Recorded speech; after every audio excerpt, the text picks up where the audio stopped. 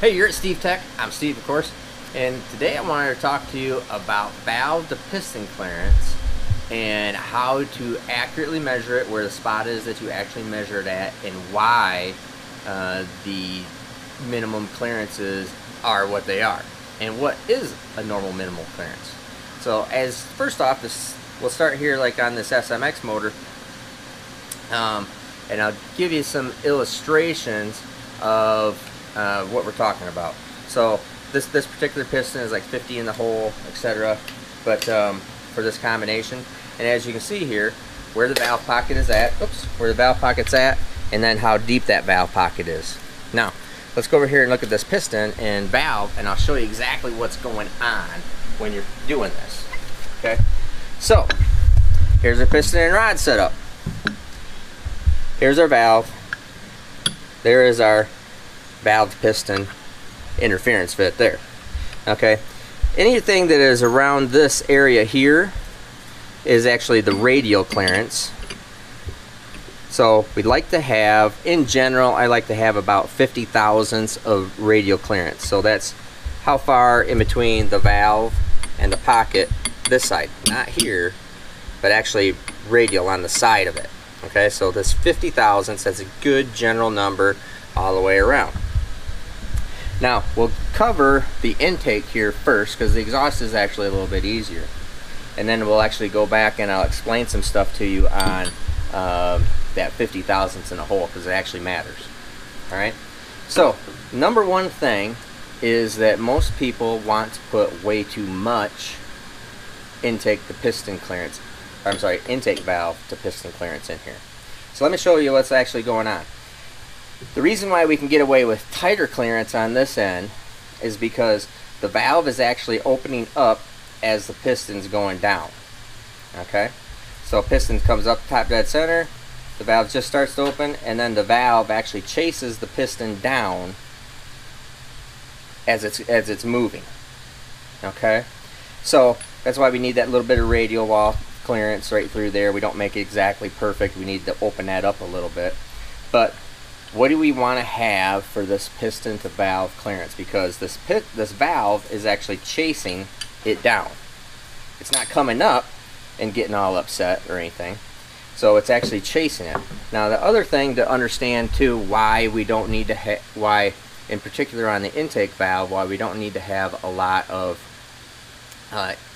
piston to valve clearance is that dynamically when the valve shuts, you'll always see the valve actually bounces. So it comes up, it shuts, and it bounces.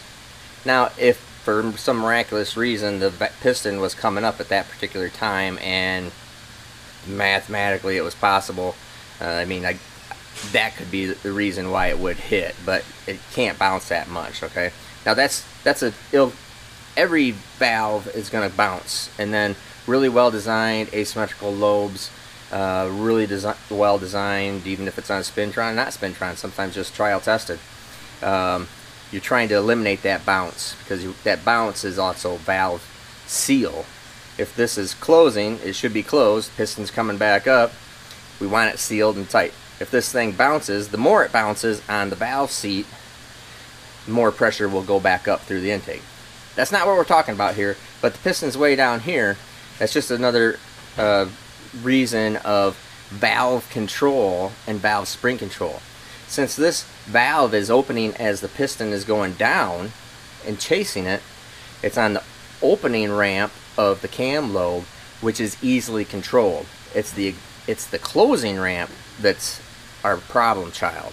That's always the problem child in a camshaft and valve train, is the closing, not necessarily opening. It doesn't lose control at the opening.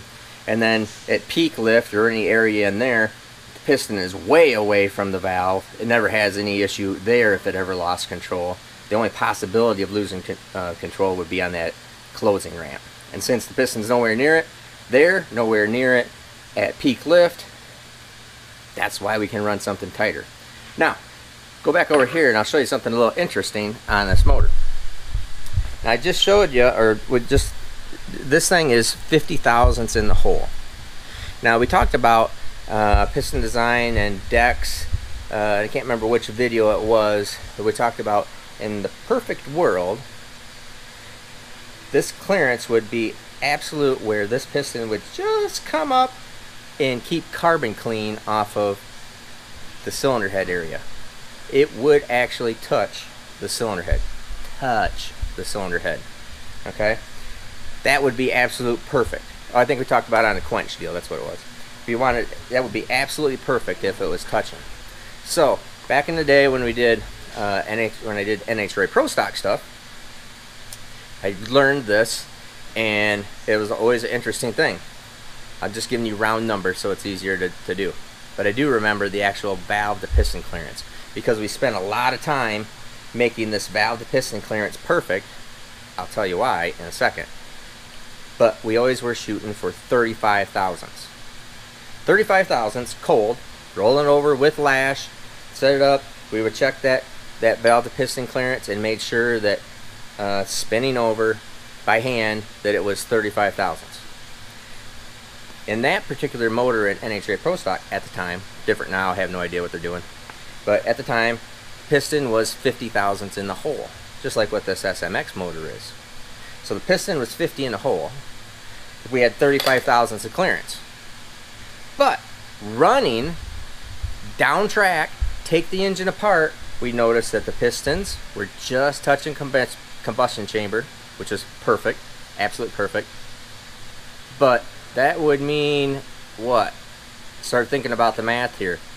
This whole thing grew 50 thousandths. The piston moved up 50 thousandths. We only had 35 thousandths of clearance here.